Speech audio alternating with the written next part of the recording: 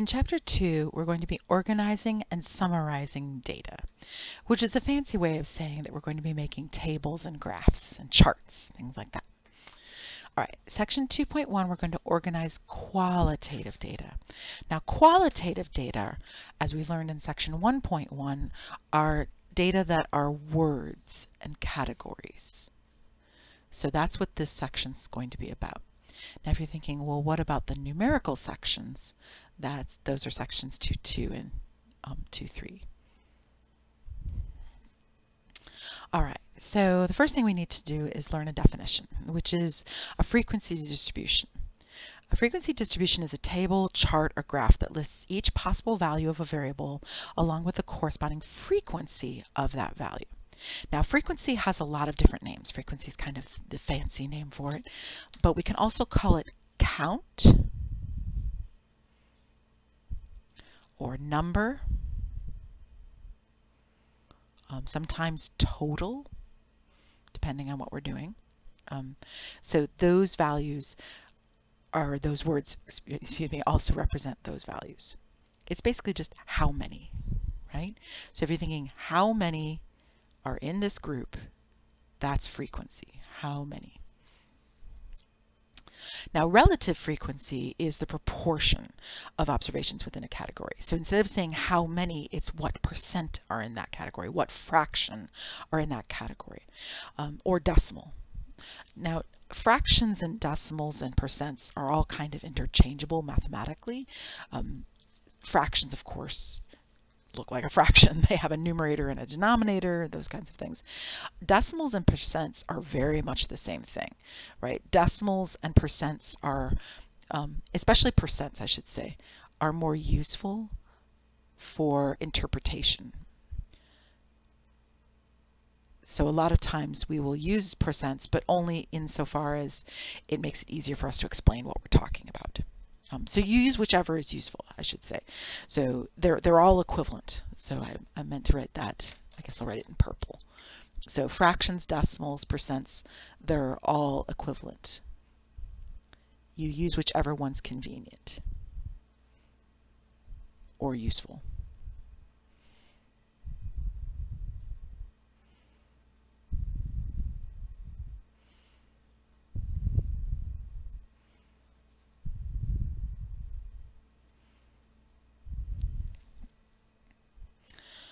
But basically what you're going to do is you're going to take the frequency for the category and you're going to divide it by the sum of all the frequencies, also known as the total for all the frequencies.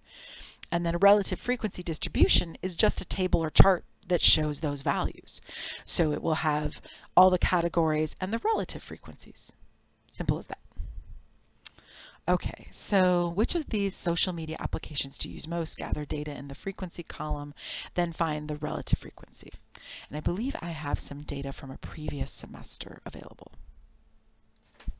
So the values I have from a previous semester, I surveyed my class, are 2, 8, 13, 4, and 2. Now the first thing I want to do is find the total. That's what this symbol down here means. This symbol is actually the Greek letter capital sigma. It means the total, or if you like, the sum, right? S-U-M, because that's sigma. So, and that's the first answer down here actually. It means we have to add and find the total. Right? That's what we're looking for. All right, well, we can just add these up. So 8 and 2 is 10. 10 plus 13 is 23, 27, 28, 29. So the total down here is 29. And of course, we could always check that in Desmos if we're not comfortable adding in our heads like I just did. So I went to desmos.com. Actually, let me just show you real quickly. I go to desmos.com and it'll say, what do you want to do? And I just click the graphing calculator, which is this big blue button right here. So I click that. All right, so then I can say to Desmos, I want 2 plus 8 plus 13 plus 4 plus 2. And it'll tell me right here that the answer is 29. So great, lovely. Now I want to do the fraction. Well, the fraction's really easy because what you're going to do is take the frequency and divide it by the totals. So it's 2 divided by 29, 8 divided by 29, and so on. And you can see it's kind of not as useful. I mean, it's fine. 2 over 29, it's fine. But what does that mean? It's a little hard to know. But I can tell that if I add all these up, fractions, the way fractions work is you add their numerators and leave the denominators alone. So it's 2 over 29 plus 8 over 29, which we know would make 29 over 29, also known as 1, by the time that we reach the bottom. So that's our total. Just to make this clear, I'm going to put an extra thick line right here so you can understand that that last row is really for the totals and sums. All right, now what about the decimal? Well, for that we would just use a calculator. We don't know those values off the top of our head. So we're going to grab Desmos, and Desmos will help us. So we just say, hey, what's 2 divided by 29? And it tells us it's that decimal right there. Now, in the table, I don't think I listed the number of decimal places I wanted, but I think I'll go with 3. So, and this is a good time to review rounding a little bit. If you want 3 decimal places, the third decimal place is actually the 8.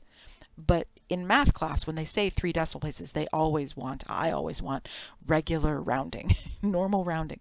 So what you do is you look to the next number after the 8, which is a 9. That 9 is a higher number. It's 5 or higher, so we would round up. So this would become 0.069.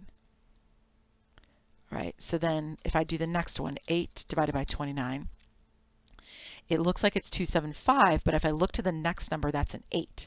And that's a high number again, so I would go 276. So my first one would be 0.069. My second one would be 0.276 because the 5 would get rounded up by that 8.